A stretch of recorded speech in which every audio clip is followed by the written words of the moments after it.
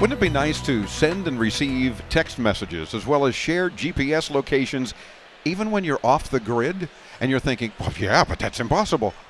Stay tuned, because our next guest is the CEO of goTenna, Daniele Perdomo. Daniele, welcome into Tomorrow. How are you? It's a pleasure to have you. Well, how on earth can we do that if we're off the grid?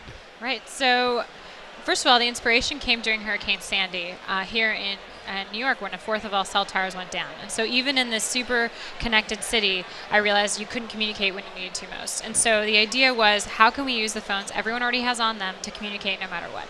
And I very quickly realized there's nothing internally inside phones that allow you to do that. So we had to invent a little device.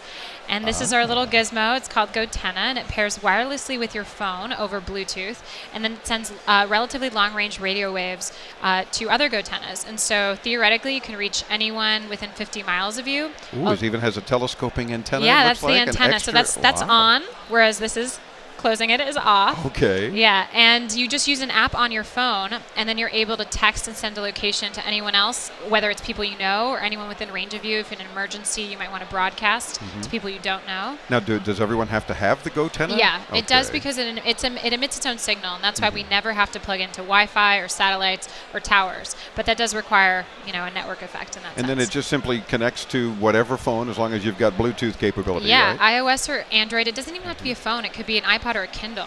Good point. Yeah, you might just have a tablet. You got Bluetooth or whatever the case. Yeah, exactly. Very cool. So then this is something that's available now, or in the works still? Tell me about... No, well, I mean, it's still in the works. The tech company never stops working. But we launched 3 months ago in July. Terrific. And how can folks get it, and how much? They can buy it on goTenna.com. We're selling them 2 at a time right now for $149.99. The price is going to go up in 2015. So we're sort of incentivizing people to support us early. Wow, this is very cool. So the fact that you have that ability, I mean, if for no other reason, how about thinking in terms of like an elderly parent maybe, or someone who might be, in a rural area and out of range? Definitely. And it's interesting. We're already working with really great organizations, all who need off-grid communications. Everyone from the military to disaster relief organizations to local police and firefighters. These are all people who need to be connected all the time. Yeah. And currently they depend on really big devices that sometimes have decreased functionality, and that doesn't make the most of the phone they're already carrying on them. So then, for example, give me an idea now. We've paired the device with Bluetooth on whatever electronic device we would like to use it on, typically a phone, right? You're used to doing that. Right. And then we raise the antenna.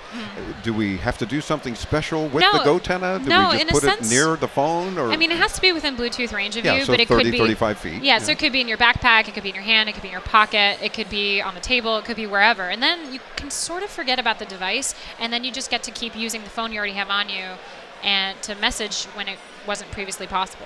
So I see this. We had a caller on the show last week or so. It kind of reminded me that they're trying to communicate out in a farm field somewhere, and they've got signal at the house, but out in the field they got nothing. Yeah, I mean, and I'm thinking right away goTenna might be their solution, right? Definitely. A lot of people who live in rural areas like in places like Montana, Alaska, Hawaii have bought goTenna. We've also had a bunch of people who are hikers and skiers, people who are doing things out of range of service and want to be prepared for whatever might happen. So that's been a really big market for us, as well as privacy people. This is all end-to-end encrypted. There's no backdoor.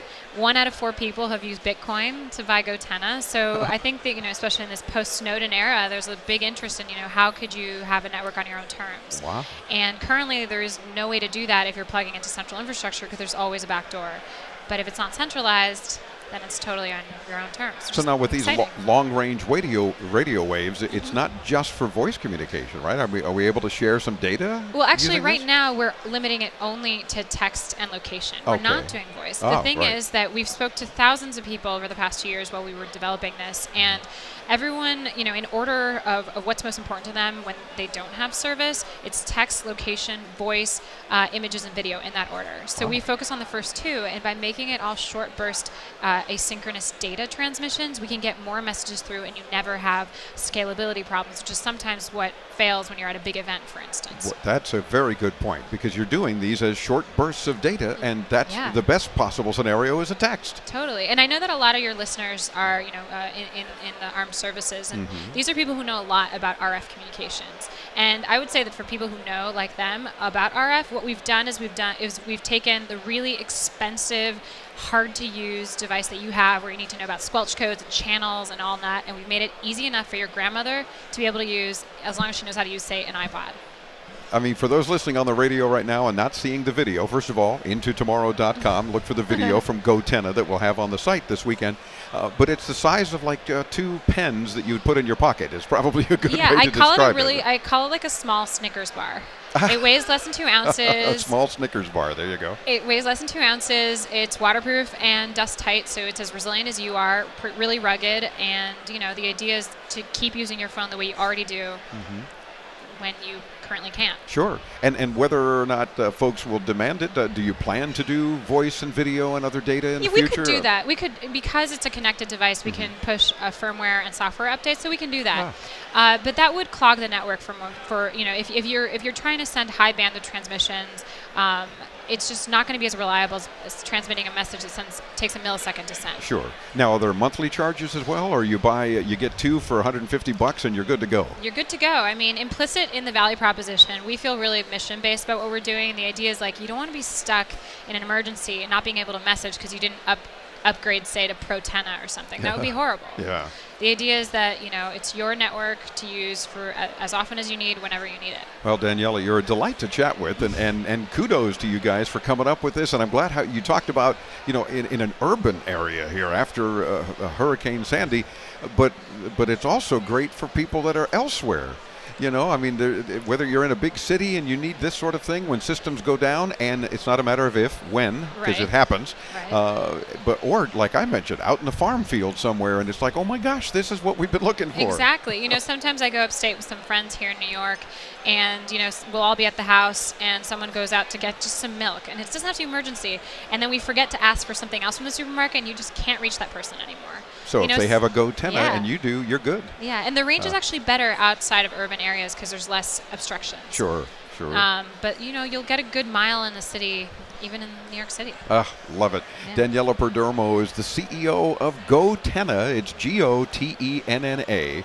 And the website, goTenna.com. And, of course, we'll link you there, too, when you hit us up at intotomorrow.com.